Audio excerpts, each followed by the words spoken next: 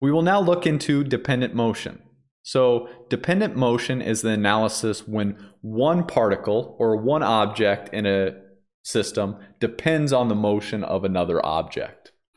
Okay, so we have this simple system here, and we have specific steps that we need to go to.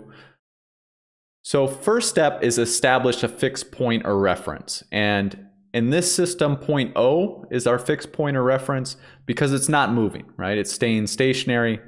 And then we add up the length of the cables based on this fixed reference point. So we have SA being the position that block A is away from point O, and SB being the position that block B is away from point O.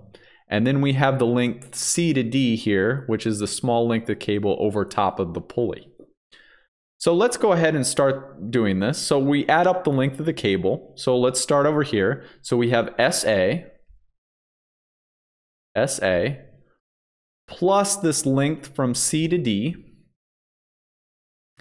which is the length over top of the pulley, and then SB.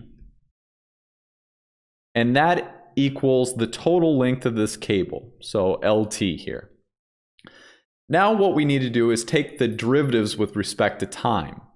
So doing that, we have dSA over dt plus the derivative of this length CD with respect to time. So how is this length CD varying with time? Well, since the pulley size is not changing, the length from C to D stays constant no matter what the time is. So the derivative with respect to time is 0 in that case. And then we have the derivative of SB with respect to time.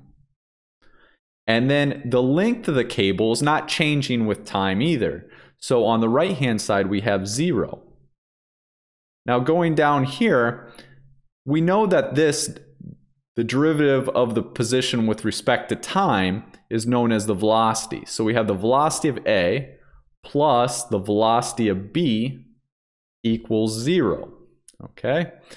So what does this come out to be? VA equals negative the velocity of B. Okay, so what happens here? Well, if the velocity of A is 1 meter per second this direction, and we're calling away from our fixed point as positive, that means VB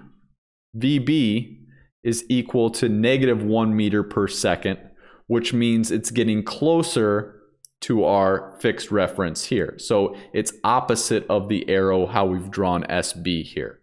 So that is a simple example of dependent motion, and you could probably already tell this by the way it's connected, but now we'll go through a more complex example.